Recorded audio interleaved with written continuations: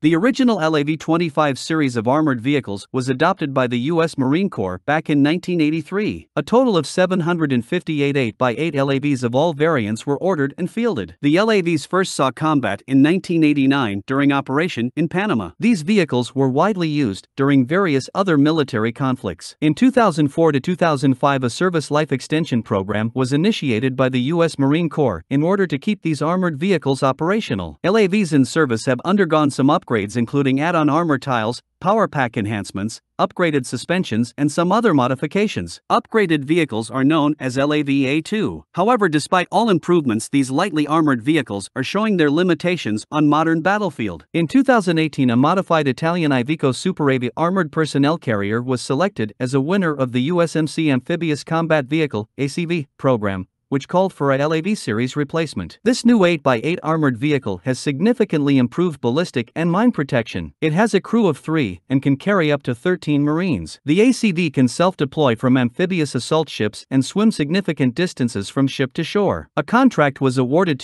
for the delivery of first 30 production vehicles. More ACVs will be ordered in the near future. It is planned that first production ACVs will enter service in 2019 to 2020. These will be produced at BAE Systems plants in the United States. However, upgraded LAV series armored vehicles are expected to remain in service with the U.S. Marine Corps until at least 2024. The LAV-25A2 is armed with a turret-mounted 25mm Bushmaster chain gun. The same weapon is used on the M2 Bradley infantry fighting vehicle. At the time of its introduction, the original LAV-25 was a well-armed vehicle. However, today many modern armored personnel carriers are also fitted with 20 to 30mm automatic cannons. The baseline LAV-25A2 is basically an armored personnel carrier. It combines speed, mobility and firepower to fulfill a variety of missions. The U.S. Marines use it for combat and reconnaissance roles, including raiding and screening operation. So it is not just an armored troop transport like many other armored personnel carriers. Dismounts are supported by the firepower of the vehicle. The A2 upgrade introduced add-on armor kit,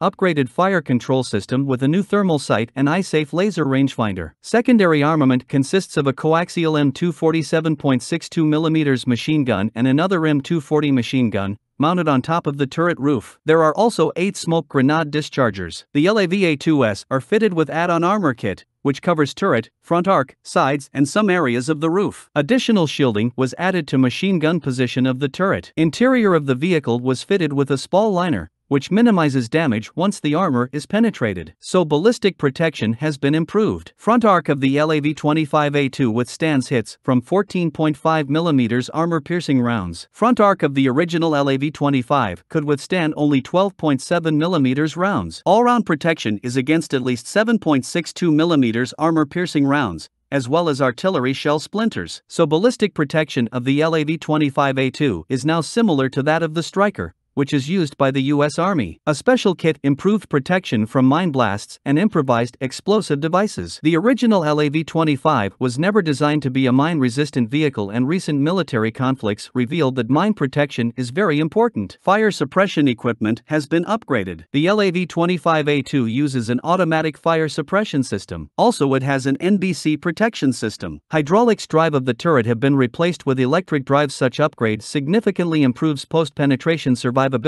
as the hydraulic drives contain flammable liquid. The LAV-25A2 has a crew of 3, including commander, gunner and driver, and accommodates 6 Marines. Soldiers enter and leave the vehicle via rear doors. Also, there are roof hatches for observation, firing, and emergency exit. This armored vehicle is powered by a Detroit Diesel 6V53T turbocharged diesel engine. Developing 275 horsepower engine is mated to an Allison automatic transmission with 5 forward and 1 reverse speeds. Suspension has been improved in order to cope with increased weight of the vehicle. This armored vehicle has selectable 8x8 or 8x4 configuration. On hard surface roads it uses 8x4 configuration for better fuel efficiency and longer range, while 8x8 configuration is normally engaged on difficult terrain. The LAV-25A2 is equipped with a central tire inflation system and run-flat tires. A self-recovery winch is fitted as standard. Mobility of this armored vehicle allows to move in advance of marine mechanized formations, equipped with M1A1 Abrams main battle tanks. Despite increased armor and weight, the LAV-A2s are amphibious with minimum of preparation and are capable of fording streams, rivers, and inland waterways. On water, it is propelled by 2 water jets, located at the rear. This armored vehicle is air transportable by a C-130 Hercules or larger military transport aircraft and can be also carried underslung by the CH-53E Super Stallion helicopter. In 2018, the LAV-25A2 have been certified as airdroppable. During the same year, the U.S. Army borrowed LAV-25A2 vehicles from the U.S. Marines as a stopgap solution in order to support its airborne forces. These armored vehicles provide reconnaissance and fire support for paratroopers until a more suitable and more heavily armored vehicle is available. The LAV-25A2 is smaller than the Stryker, so a C-17 heavy transport can carry 4 of them instead of 3. Currently, the LAV-25A2 is the only armored vehicle in U.S. military service that can be airdropped from an airplane and has a weapon larger than a 12.7mm heavy machine gun.